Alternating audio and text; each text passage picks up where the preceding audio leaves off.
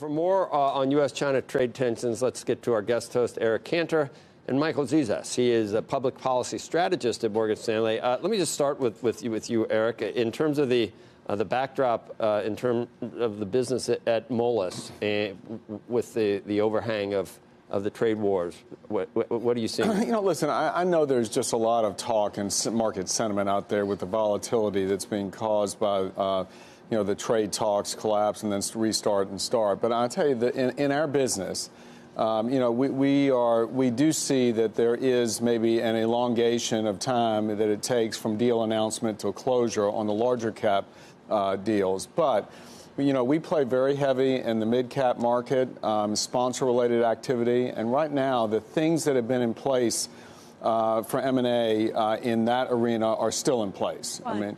I mean, you think about it. Right now, you've got technology driving disruption, and you've got now boards thinking about, are their companies well positioned? You've got a situation in the sponsor community where maybe before there were so many private equity and alternative managers, you had family businesses that may have sold every 30 or 40 years. You now have got timetables at 3 to 5 years where these businesses are turning over.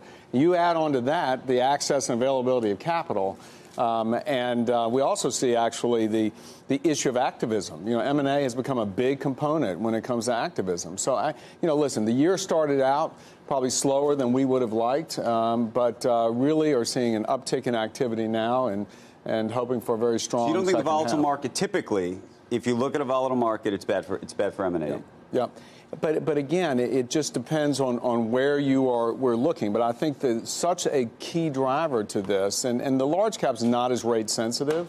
I mean, we know that. But again, in the mid-market, the strength is about the availability and access to capital. It's about this constant churn, if you will. You mean the private this game of hot potato that's being played in the private equity business right now? I mean, listen, you've got to think about it. Like I said before, these used to be family businesses that were built up over decades, and now these are businesses that are bought and sold. They are made more efficient. They produce more to the bottom line. So right now we feel, and our activity is indicating there's still a lot of confidence around the mid-market. While you've got these macro trade issues that are distracting the public equity. All right, Michael, specifically with the China deal, your comments are that, when time passes, maybe there's some opportunity for something to happen, but I'm not sure you see any real change since that blow-up in late April at this point. Is there any reason for optimism that we're further along? Yeah, well, I think that's fair. So with the headline overnight, for example, I think that's relatively low-quality information because what we've seen since May 5th, which is when the deal really broke down along some really meaningful key issues, is that there have been plenty of talks, but there's also been plenty of escalation. So it's impossible for us to know exactly what's being talked about, but the pattern of evidence is that both sides are talking, but both sides are escalating, which would suggest that the key issues of when the tariffs come off, how to enforce intellectual property protections, how much China's economy should open up and over what time frame, that there hasn't been any meaningful progress there. I think what we'd want to see in order to kind of take the type of headline that we got overnight and think that's a high-quality piece of information that makes you more bullish is some type of credible report that there's progress made on those issues, or at least some other action that would tell you that that's happening behind the scenes. Who's going to want to make a deal more? I think it really depends on how this plays out. So, for example, in our view, we think the framework right now is that both sides kind of see the payoffs to escalating as much greater than cooperating. And that's why we think this is going to escalate to the point where all the announced tariffs that we have so far are going to go on.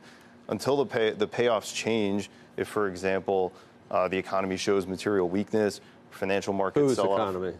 Well, but I mean, that's what I mean. Sides, so right? which one, in your view, which economy is going to take it on the chin? Well, they both are. They both are, right? Equally? I mean, China's so there's sort of a short term and the long term. In the short term, because the U.S. has the trade deficit with China, there's sort of more acute pain there first, and it's already been felt in great deal. It sort of takes time to travel to the U.S. And I think what the conduit for that is corporate confidence lower, capex lower, eventually travels. I know I'm good looking, but Michael's talking is. There you are. No. Boy, I think honestly someone fell asleep in the control room. Maybe. You know, you talk about the payoff, though. I think that calculus may change as we round the corner to the election. I mean, it really is. That's where I think, you know, at some point now we've got a much stronger economy than most because of our consumer, but at some point, are we robust enough to be able to handle the acceleration that you talk about? That's my question. Yeah. If we just kept and steady where we are, maybe we can handle this. The question is, are the consumers going to start to react negatively if that acceleration occurs? Yeah, I think that's a function of the labor market. So we've seen in the data that corporate confidence is starting to come down, CapEx is starting to come down. We've started to see growth in labor hours worked start to come down. We haven't actually seen layoffs yet. I mean, that's the obvious trigger to how the consumer then would behave differently. Our economists' view, we're kind of really close to the precipice here. A couple more escalations, I think that puts us clearly into global growth recession territory and really starts flirting with U.S. recession territory for 2020. All right, thank you, Michael. Eric, you'll be with us for the rest of the hour. I want to see where you stand because, you know, you're a big-time, you know, Wall Streeter now. So now you got a horse in the game for business, so you probably... That was part of my issue. I always had a horse in the game. But then when you were a Republican, you were a classic Republican who hates tariffs and loves free trade. So you got a lot of reasons to not like what's going on. I just wonder if you think it's something that needed to be done, or are you patient with what President Trump is trying to do, or do you think we need to get out of this? It was ill-conceived, and we need to get out as soon as possible. What just in a nutshell, what do you think? You know, I've said before, right in this table, that we should be taking on China, and he deserves credit for stepping that fight. I hear a but coming. There's a comma. But I don't think all the other trade spats that are attractive to someone and people at the White House. Canada, Mexico, Europe. Right. Let's get the USMCA done. I mean, I think, you know, speaking of Michael and the issue of acceleration on the trade front with China, if at least you go and put that USMCA to bed and say, hey... Well, it's not the administration holding that up right now. Right. But the administration could go in and say, you know, look, and I know Whitehouser's, from what I know, is doing a good job, and Pelosi apparently is dealing with him straight up on trying to get this done. It's really not possible to hear a but coming, I don't think. We're very immature. You can see one. You can see one coming. It depends. But it's impossible really to hear one.